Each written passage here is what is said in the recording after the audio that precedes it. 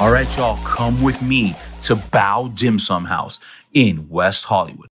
All right, so first thing on the menu are the crispy scallion pancakes. These are pretty decent, but honestly, as you can see in the picture, Trader Joe's is better, more bang for your buck. I would pick those over these.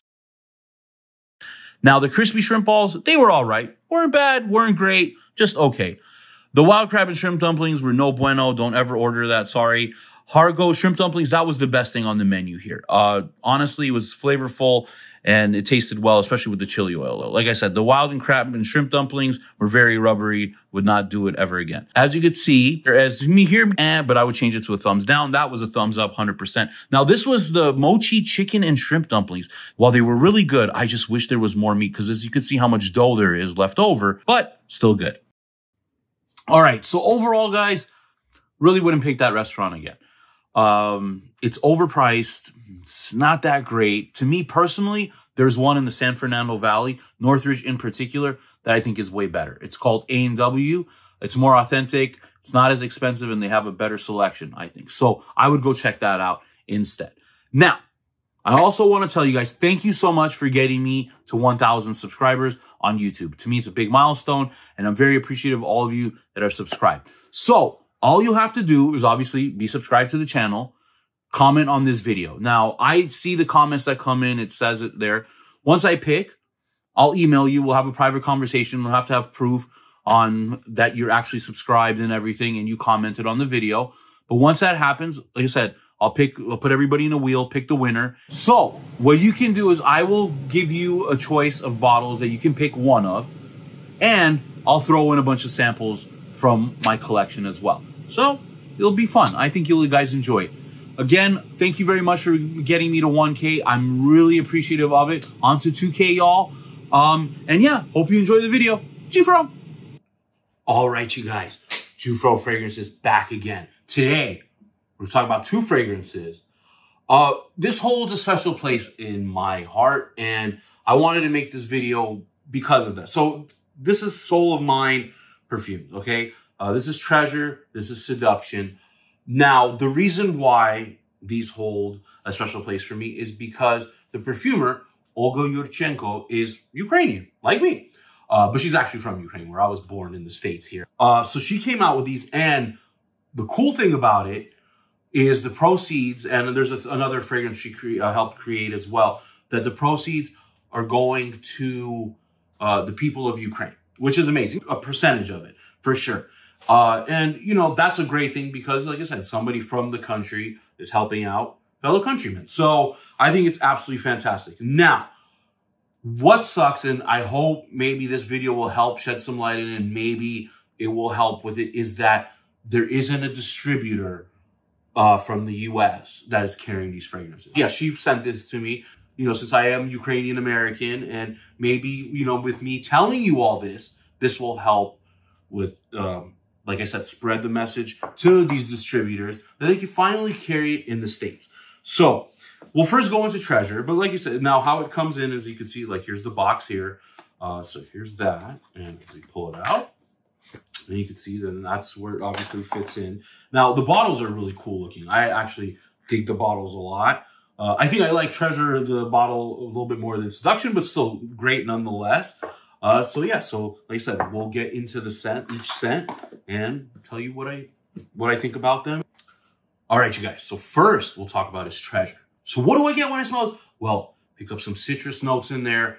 I definitely pick up the citrus. I think this is something you definitely expect in the opening. As it dries down, get some floral nuances. Definitely pick up the vetiver in there. I think this kind of reminds me a little bit more of a little earthy type smell. Not like necessarily it smells like soil, but I think it's something that kind of, if you like earthy type smells, I think this is one you will like.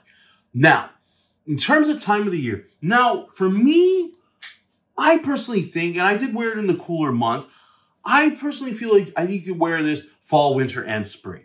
Summer might be a little too heavy, and I know sometimes people look at it and say, well, citrus with vetiver should be kind of for summer wear. I think you could do it, but I think it might just be a little bit heavy. But now, granted, this isn't a heavy projecting fragrance. I just think it might be a little too heavy for summertime. But fall, winter, spring, perfect. Day, I think, would be the best.